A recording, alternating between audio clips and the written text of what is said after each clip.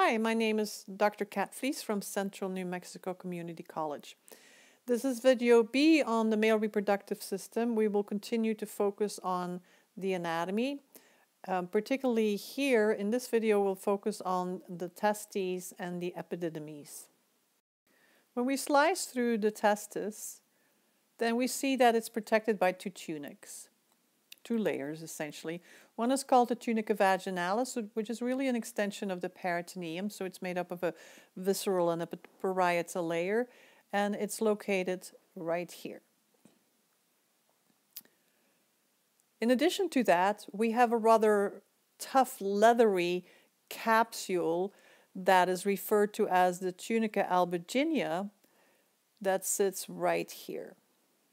So it sits deeper to the tunica vaginalis.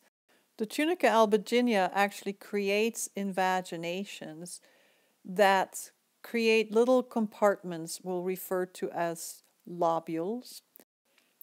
It's in the walls of these seminiferous tubules that spermatogenesis, meaning the making of the haploid sperm cells, occurs. Now, clearly we're looking at a testicle, meaning a testis with the epididymis here and then the tunics around it. And typically a testicle will drop during the 7 months of development, so during the 7th month of pregnancy, but not always. Sometimes it takes longer. Sometimes a boy is born with maybe one of his testicles still within the body, and they might drop by itself, or sometimes surgical intervention is needed. The testes have three major functions. In the walls of the seminiferous tubules, we see that the sperm cells are formed, but also there we find Sertoli cells, which we'll see on future pictures, that produce testicular fluid that helps out with the production of sperm. Now, in between the seminiferous tubules, we see another cell that is referred to as the interstitial cell. They sit in between these seminiferous tubules, or the cells of Leydig, and they're the ones that produce testosterone. The testosterone will be needed to keep spermatogenesis going. So now a few words about the epididymis. It's really a very, very tightly coiled tube that has a head end right here and a tail end right there. So after the sperm cells have been formed in the walls of the seminiferous tubules, they're going to move up through these various little ducts that we'll give names in just a little while, and they will eventually make it in the head of the epididymis, and they mature there and eventually end up in the tail of the epididymis.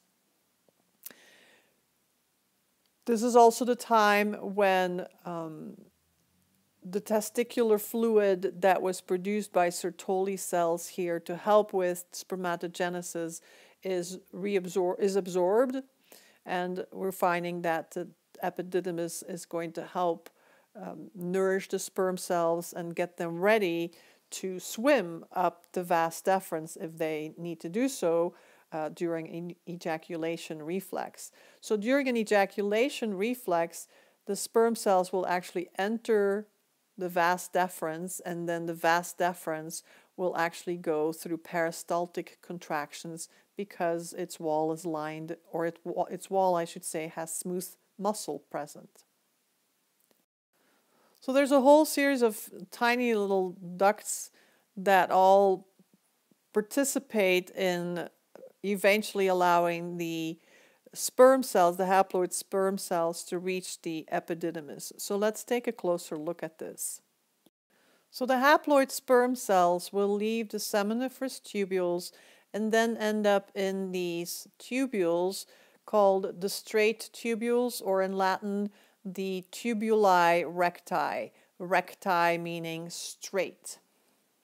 From there, they then enter into a network of tubules referred to as the reti testes.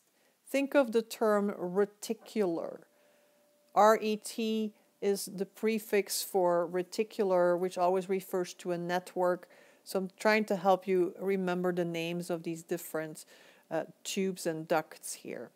And from there, finally, we make it as sperm cells into the efferent ductules, which then form the very coily epididymis. And you know by now, once the sperm cells reach maturity in the tail end of the epididymis, they enter the vas deferens towards the ejaculatory duct, and from there into the urethra. I've pointed out the vas deferens a number of times. We'll do it one more time. So here is the epididymis where the sperm cells mature. Via peristaltic contractions, they will migrate up the vas deferens.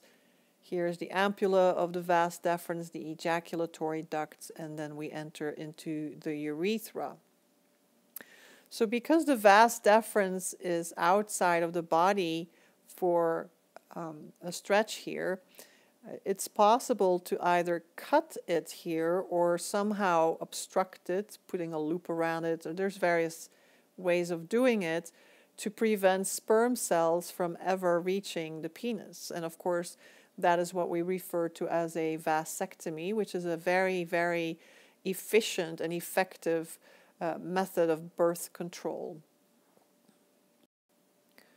We're going to continue looking at the anatomy in the next video with a focus on the different regions of the urethra and the penis itself.